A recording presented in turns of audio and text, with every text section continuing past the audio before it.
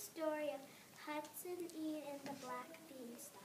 In a faraway land there lived two kids named Hudson and Ian with their mom and a cow named Butter.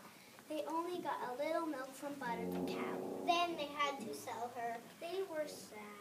On the way to the farm, they met an old man who had 5 magic black beans. Ian and Hudson thought, okay, it's a deal. They brought the black beans to their mother. Oh no, kids! What have you done? You sold our cow Butter for magic black beans. She threw them up Butter's old cow door. They were gone. They thought. When they woke up, they saw a black beanstalk. They went outside and they started climbing and climbing. And when they got up there, they saw a huge stone castle. They walked up to it and opened a giant's kitty door. Hudson and Ian got inside, but they saw a giant. He was hungry, very hungry.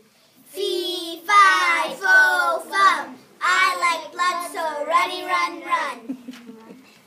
He brought the food out, so they snuck around the castle and the giant dropped the food. Quickly they got it and climbed down the black beanstalk and showed their mom the food. It was really our own stolen food.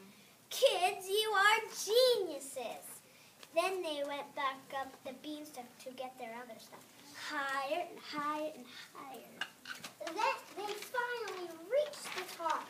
And they got in the castle. Next, the giant was sleeping. So they climbed up the table and saw their gold diamonds. The same diamonds that had been stolen long ago.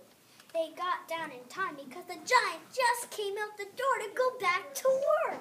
For the last time, they went up and up and up. It seemed short in that time, said Ian. This time they had to rush because the giant was already in the castle. So they had to hide in the unplugged toaster. It was scary, but they had to.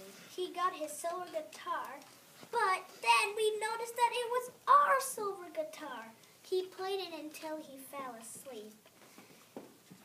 They stole it when he was asleep, but it wouldn't stop playing rock and roll music.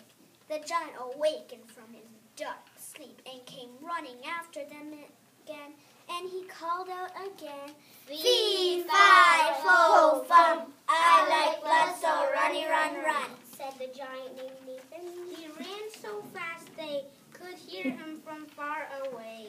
He almost got us, but he didn't. He got caught by the silver guitar string. He was bleeding and he fell off the black beanstalk and cracked his head open. He died. We sold some food to the circus to get Butter back, and we did. They lived happily ever after. The end.